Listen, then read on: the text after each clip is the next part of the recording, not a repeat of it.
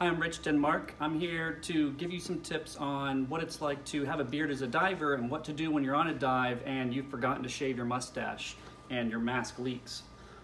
First things first, get yourself a mask with a nice thin skirt. So that way it's up as close as possible so you don't have to take all your whole mustache off. All you have to do is what I call the Bob Sherwood, where you just shave the top. Normally you do this at home, but if you've gone to the dive site and you've forgotten, what I like to do is keep a Leatherman on my dive kit because all of these tend to have a pair of scissors in them.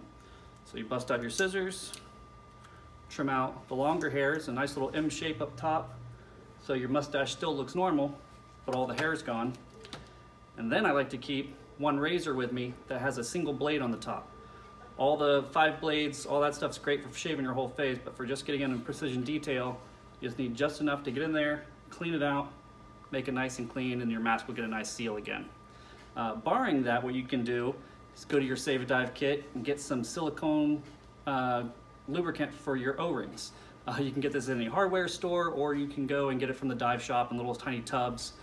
Put a whole bunch of that in there and your mask should seal. It's important to note that you don't want to use anything that is based with petroleum like Vaseline because it could actually eat away your mask over time.